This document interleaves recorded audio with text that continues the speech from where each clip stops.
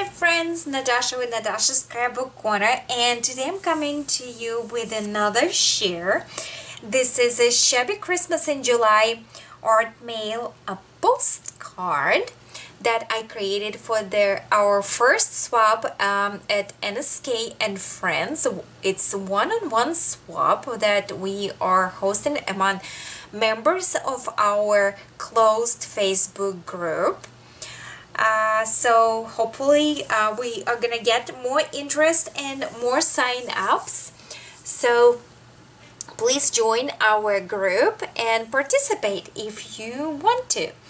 So it is supposed to be the postcard that would be one of the requirements for our swap, and nothing complicated about that. I just pulled out of Pinterest and printed out the postcard. The only difference from just regular printouts, I digitally tweaked it. So I created a layered image using digital images of Pinterest of Magnolia Tilda, that their famous Tilda. So basically it's stamped image, like with a rubber stamp. They do have digital images as well. So basically it's a layer of several stamped and cleared images and shrunk in. So this is a Christmas tree.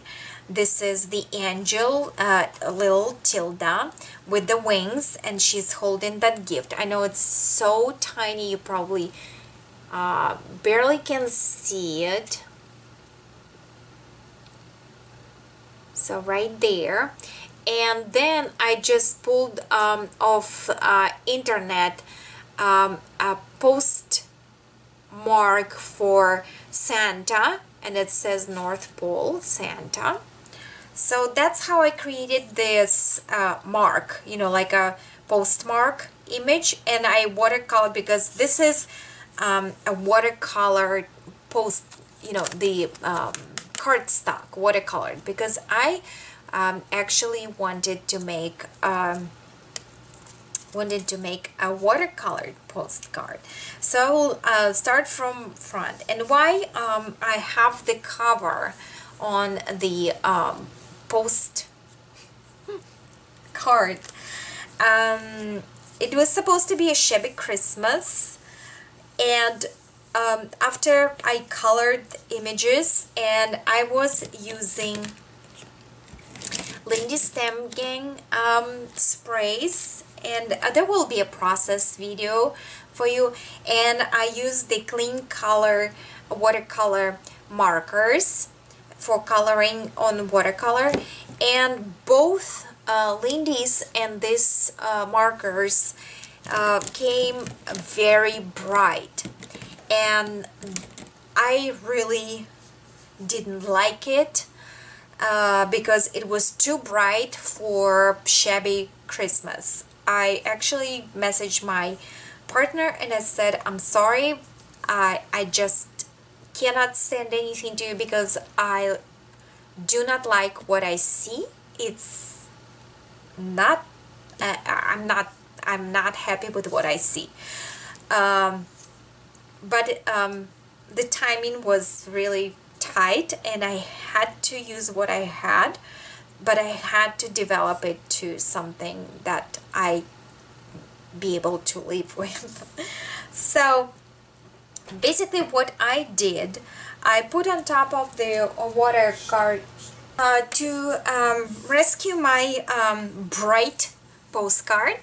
I took the vellum, regular vellum sheet. I ran it several times on the side to create with the my embossing folder, the dot embossing folder. Ran it on the sides to create like a snowfall, and I stickled that, and I added some Julie Boutique snowflakes here and there. Used the Recollection washi tape to secure that on top. This is the die cuts from the Santa Baby Prima collection right there. Used some jute and some metal heart jingle bells from NSK Charms. And basically that's what it is. So everything is, you know, right here dangling. What's not really cute. I think it came out really cute. So here it is, the moment of the truth. So yes, the card came out absolutely bright, especially after I've done the background, and that actually took away from the whole image that I so nicely digitally collaged and watercolored. So I really regretted it, but it was too late for me, and maybe there is some other way to fix it, but I don't know about that. So, and that's what it is. So this is a Magnolia Tilda digitalized stamps. So if you will recognize, this is the scenery with the little houses. This is one element. This is little angel girl. You saw her on the back of that you know, of the image of the postcard right here. This is one of the newer, well, I'm not sure how new, but newer roof elements with the snow. The moon and the stars, they are also Magnolia Tilda digitalized stamps. This little girl, she holds the jingle bells right here, and this girl has a bell and the confetti, you know, gift box. And here's little puppy right there. If you will take a look, really close look in there. She's Maltese, I do believe, by the breed. I put a pile of snowballs behind in here. So what I thought I would do, I will turn in these houses into the candy gingerbread houses. That's what I was going for. So, and so it's kind of like toy gingerbread house village, and angels sitting, you know, looking from the skies, and the snow falls, and the girls, they are outside of the frame, and I tucked a couple Christmas trees on outside to blend that scenery all in.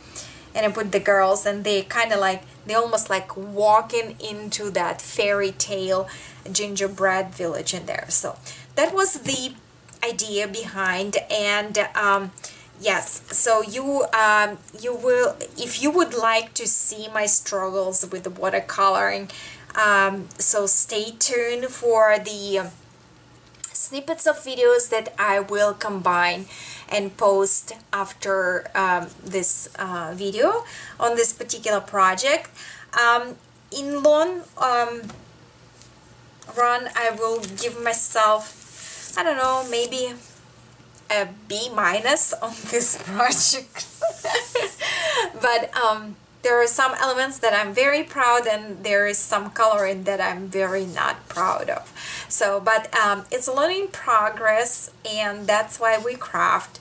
So, yeah, that's it. All right. So thank you so much for your support, kindness, tips, and just keep watching. All right. Thank you so much. Talk to you later. Bye-bye.